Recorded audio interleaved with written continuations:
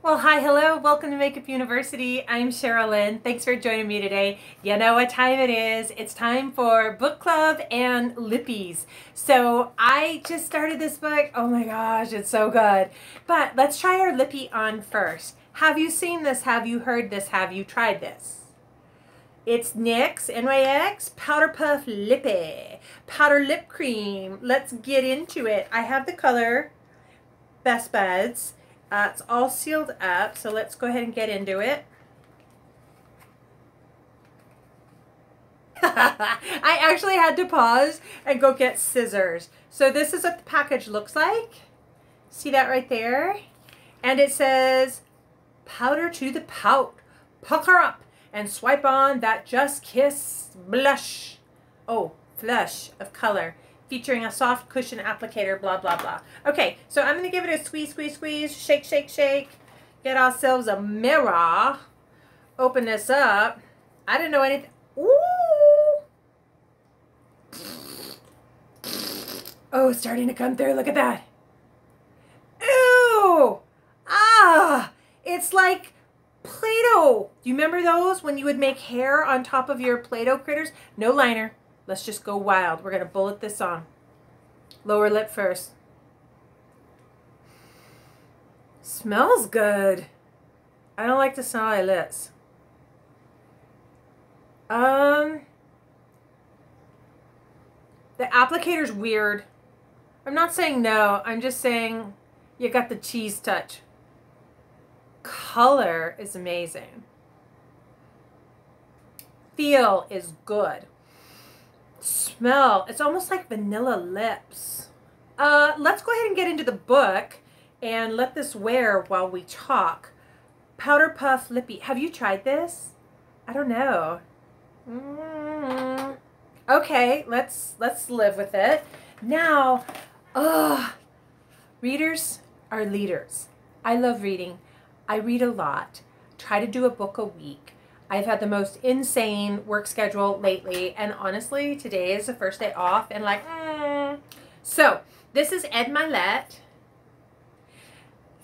The Power of One More, The Ultimate Guide to Happiness and Success. Who doesn't like that? So, I started it last night, but this is what stuck out. So, when I get a book, when I get a novel, I start at the beginning and I just enjoy the journey. When I get what I would consider more like a training book, training manual, leadership lessons, I flip through all the chapters. I definitely check out the last page first. And then I find the chapters that speak to me, and true story, I go to the chapters that speak to me most because, and try this, not like if you were starting The Hobbit. Read that from the very first word, sentence, paragraph, chapter to the end. But try this. When you get like a personal growth, personal development book, my opinion, browse it, skim it, hit like a buffet. When I go to the buffet, I'm definitely going to the prime rib station first, followed by the shrimps and crab legs bar. And then I like the salads, and I'm not a huge dessert person, but you get what I'm saying here. I go to the one I want first. So when I got this book, I browsed and skimmed, and then I honed in on, we're going to look at chapter 11. One More Impossibility Thinkers and Possibility Achievers. Quote by Eleanor Roosevelt. I needs to eat me some food or something. Okay, one's philosophy is not best expressed in words, it is expressed in the choices one makes. In the long run, we shape our lives and we shape ourselves. The process never ends until we die, and the choices we make are ultimately our own responsibility. Eleanor Roosevelt. Continuing on with Ed Mylett. When I say the last name Mylett, I always think of like the 80s rom-com. I think it's called Heathers. Is it? And it's where they make the one girl Violet to rule the school. Do you remember that? Was that Heathers or Jawbreaker? Anyhow, I digress. I think of that when I say his last name, Mylett. The fundamental philosophy of One More continues both the acts of thinking and doing. To fully realize your best life, it's not enough to think about what you want to do. Your thinking can be pristine and spot on. Unless you put actions to those thoughts, you're not going anywhere in life. One more thinkers must also be one more doers. That is so good. Okay, learn to think and do rich. This is what I'm looking at, and that part I just read you is actually in bold. You guys, I recommend the book. That was just a little appetizer.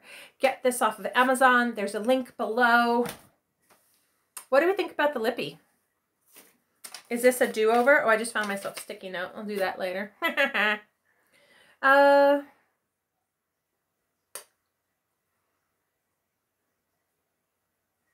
don't know. Is it a gimmick? Is this a gimmick? Well, we'll see. I'll update the Grandma with it. Long story short, this week's book club and lippie, I would say double thumbs up for Ed Milet's The Power of One More. I don't know, I don't love, sometimes you put a product on and it's like, oh, I love it. And sometimes you're like, I think on this one. I didn't absolutely love it. So on that note, links will be below. You decide. This is a definite must. Ooh, this would make a great graduation gift or Christmas gift. I'm just saying. Hey, you know what else is a great gift? My own book. Anywho, thank you so much for watching. What are you reading right now?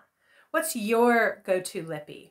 I am trying a lot of different products right now, trying to find the one go-to. I used to wear the Rock Explore faithfully, and I can't find it anymore. So I'm not wearing it because I can't find it.